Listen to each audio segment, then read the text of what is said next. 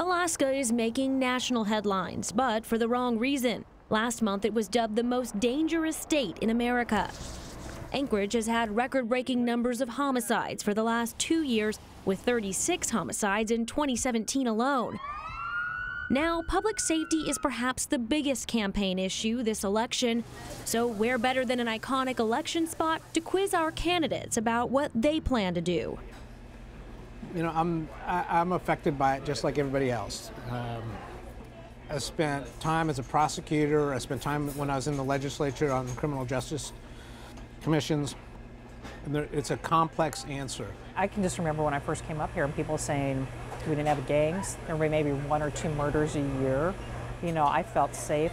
It's only been the last probably 4 or 5 years that I felt that it's really gone downhill.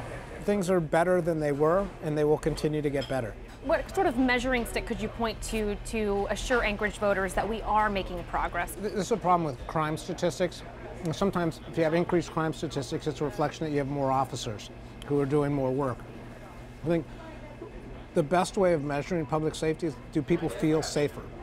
To be brutally honest, I don't. I feel less safe. I grew up here. Okay. I feel less safe. My parents just installed a security system at their home, and we never even locked the door when I was a kid. What's going on is, you know, when you have addicts who are willing to do anything to get a fix, that's what's driving a lot of the crime that's occurring right now.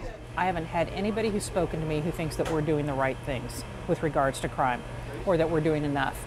But business owners are paying very significant amounts of property tax, right? And not getting the protection that they should.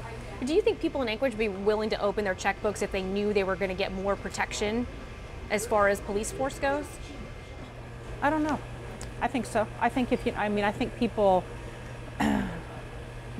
think people want to be safe.